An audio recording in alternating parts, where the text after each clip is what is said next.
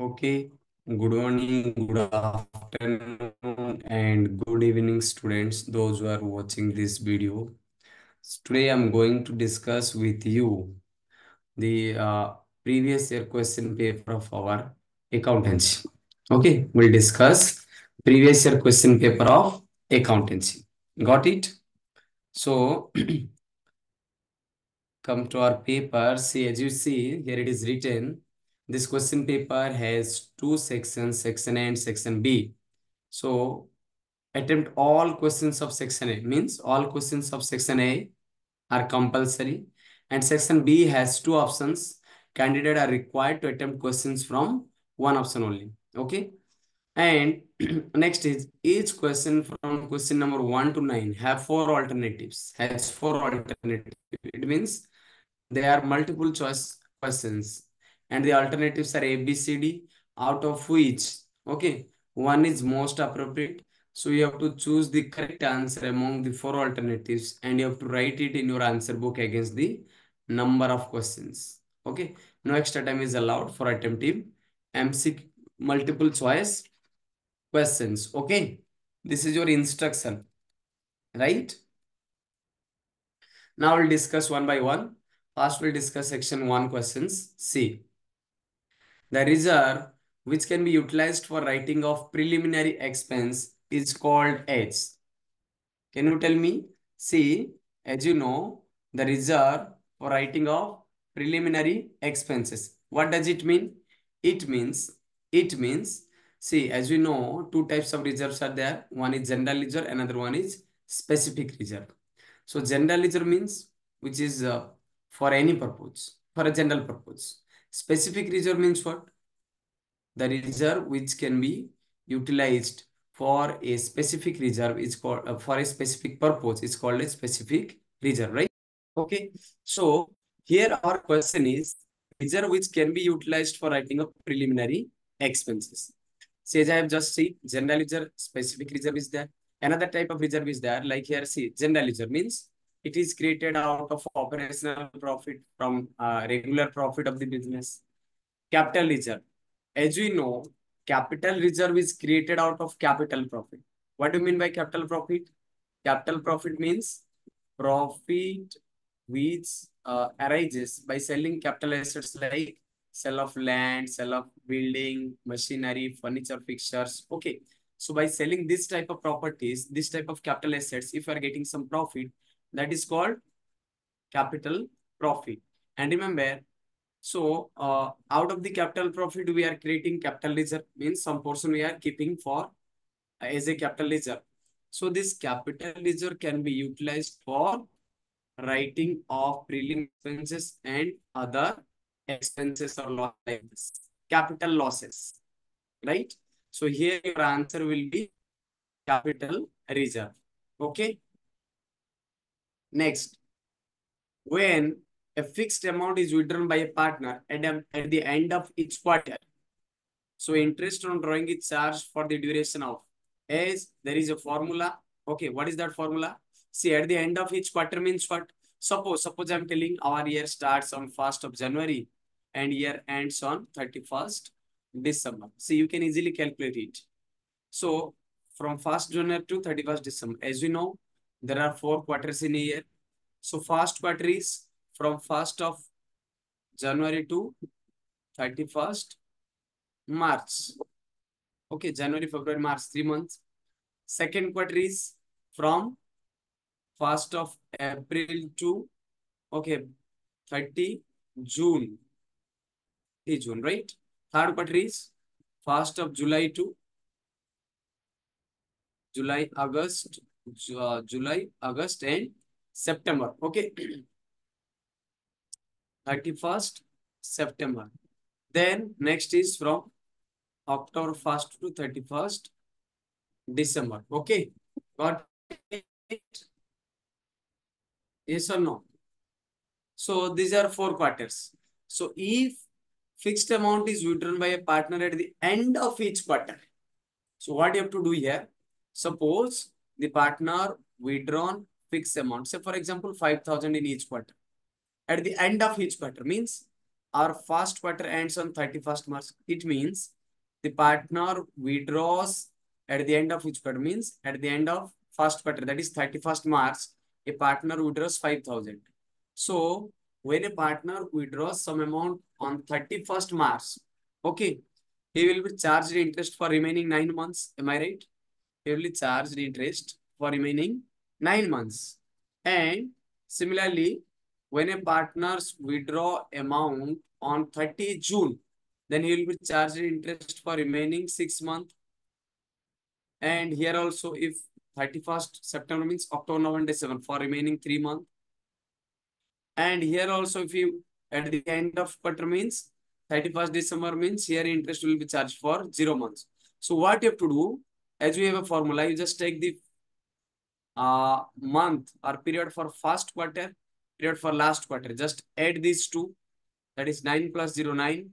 Divide by 2, will get 4.5 months. Means if a partner withdraws fixed amount at the end of each quarter, he or she will be charged interest for 4.5. So your answer will be 4.5 or 4.5 months. Got it, Kelly? Next. Which of the following statement is not related to fixed capital account? As we know, there are two capital systems in partnership, fixed and fluctuating. So under fixed capital system, two accounts are maintained. One is capital, another one is current.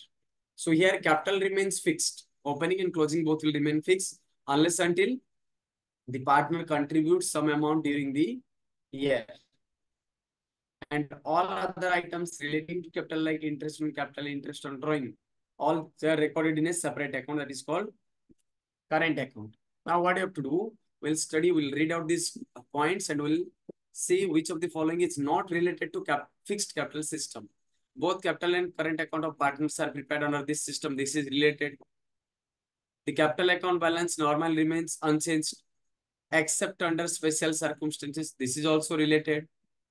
Capital account can show a debit balance or a credit balance at the end of the period. Okay, and all accounts, all adjustments are recorded in current account, but not in capital account. This is also correct. Okay, so point C is not correct. As we know, see, under this system, what we are doing, we are maintaining two accounts. One is capital and another one is current. Under this system, capital account remains fixed. So capital account will always show a credit balance under fixed capital system. Under fixed capital system, capital account will always show a credit balance.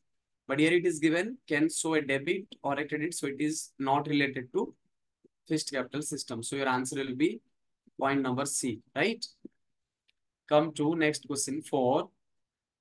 A partner retires from firm with the consent of all partner or as per the terms of the agreement at his own will or in any of the situations. Okay, so see, so as you know, a partner may retire from the firm with the consent of all partners as per the terms of agreement or at his own wish. Means in any of the situations, if a partner, if there is an agreement, then according to the agreement, the partner will retire. If partner wants to retire, then he can retire as per his own will or he can retire with the consent of all the partners. So in any of the above situation, a partner can retire. Okay? Got it? Next. Which of the following item is not recorded in credit side of revaluation account? So as you know, if suppose this is the revaluation account. So in revaluation account, what we will write? We will write, so see, we'll write all decrease in the value of asset and increase in the liability. See, here you will write increase in asset and increase in liability. We'll write on the debit side and credit side just opposite of it. Increase in asset and decrease in liability. We'll write in the credit side. So which of the following is not recorded on the credit side? Not recorded means, see, decrease in the value of asset will write on the debit side. So answer will be this one. Okay. Decrease in the value of right will write in the credit side. Increase in the value of asset will write in the credit side. Loss on revaluation also will write in the credit side. So the answer will be point number A. Got it? Next question is our, when a firm is dissolved as per the agreement of partnership, it is called as, can you tell me? See, when a partnership firm gets dissolved as per the terms of the partnership agreement, then it is called dissolution by agreement. Simple. It is called what? Dissolution by agreement. Got it? Next, the part of authorized capital which company offers to the public, it is called issued capital. Authorized capital means what? The maximum amount of capital that a company can raise by issue of shares from the public, that is called authorized capital. Okay, maximum capital.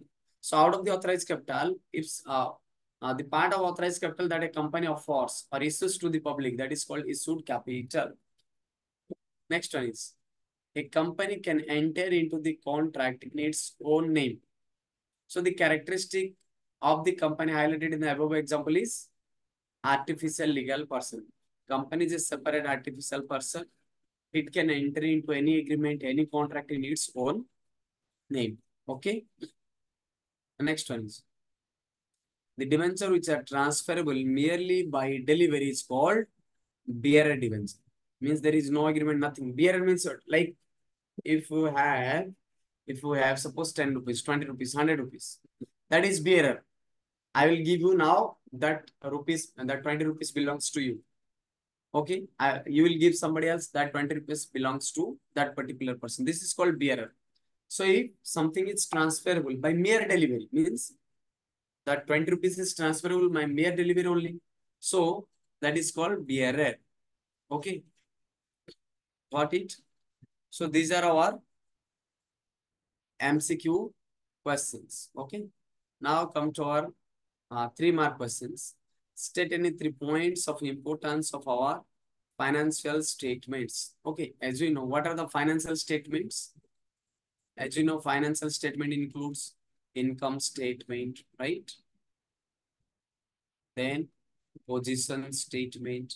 Income statement is also called trading and profit and loss account. Got it? Then position statement, which is also called balance sheet.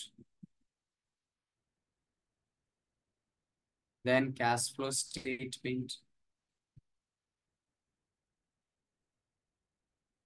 Then statement of